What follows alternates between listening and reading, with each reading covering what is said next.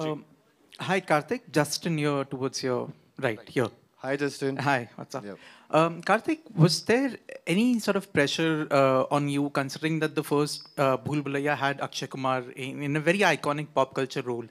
As an actor going into the sequel, was there any kind of nervousness that will you be able to match up to what he had done? See, वो comparison मैं खुद से तो नहीं करना चाह रहा था because it's too they're too big a shoe to fill. I mean, you know, वो चीज़ तो नहीं करनी चाहिए. But I had loved him in Bhool Bhulaiyaa. I had loved all his. मतलब I've grown up watching him.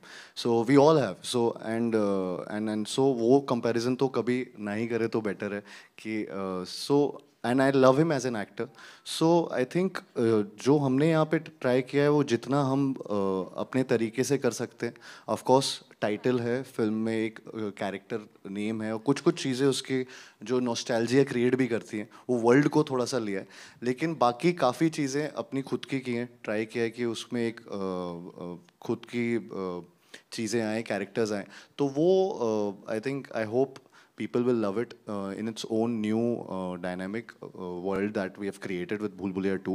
And comparison होंगे, लेकिन I hope कि वो हम मतलब अच्छे, मतलब ये Bhool Bhulaiyaa 2 भी एक अलग पिक्चर की तरह याद रहे.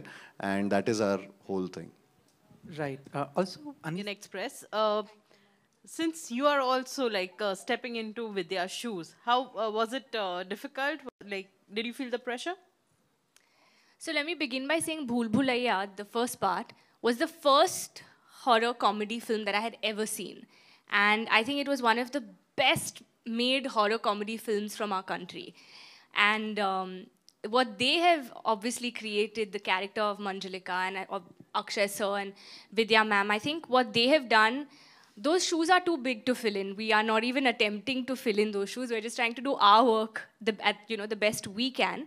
And this is a franchise, it's not a remake. So I'm not playing that character. Yes, there is a Manjalika. I can't give away the suspense of the film. But I think they were the inspiration, and we've tried to do our best at these characters that Sir has written for us. Hi, Kartik. sir, was there ever a temptation, perhaps at writing stage or later, to have Akshay and Vidya in the film, sort of in any capacity, in a special appearance or whatever? Was there ever a temptation? देखिए, अक्षय जी जो हैं वो बहुत ही ज़बरदस्त great actor हैं और दोस्ती भी उनसे बहुत है हमारी, इसलिए हमने 2-3 फिल्में साथ की हैं. विद्या ने उस फिल्म में बहुत अच्छा काम किया था, तो काश ऐसा होता कि इस फिल्म के अंदर उन दोनों को हम थोड़ा बहुत कुछ गेस्ट अपीयरेंस में लेके आते तो नेचुरली बहुत फ़ायदा होता. लेकिन स्क्रिप्ट ने इस बात का मौका नहीं दिया बहुत, और जहाँ तक ऐसा लगता है कि भाई ये अगर साथ में काम करते तो बड़ी खुशी की बात होती.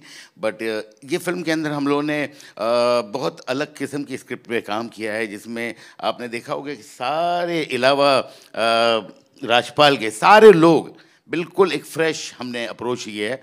तो वो लोगों को अगर होते इस फिल्म में तो बहुत अच्छा होता, लेकिन इस फिल्म की कहानी ने इस बात की इजाज़त नहीं दी एंड सैडली वो नहीं हुआ.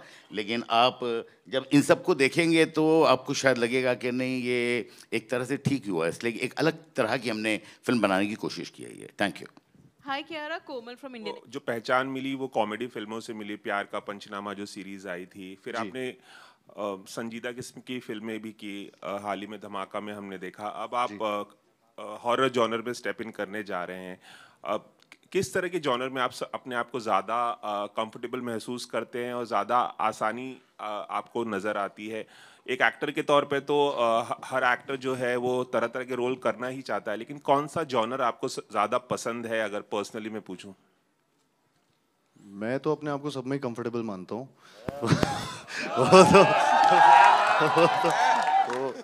वो डायरेक्टर्स के ऊपर है, वो माने ना माने. तो उनके ऊपर है कि वो मुझे चूज़ करे. मैं चाहता हूँ कि उनको भी ऐसा लगे. और बट मुझे सर सीरियसली मेरे को सारे जॉनर पसंद है. पिक्चर अच्छी होनी चाहिए, बस जॉनर तो फिर सब पसंद आ जाता है. Hi Kartik, this side. Which side? This one. This side. Hi. Manjari from Pop Diaries. Manjuli. Manjari. मंजरी जी बोलिए.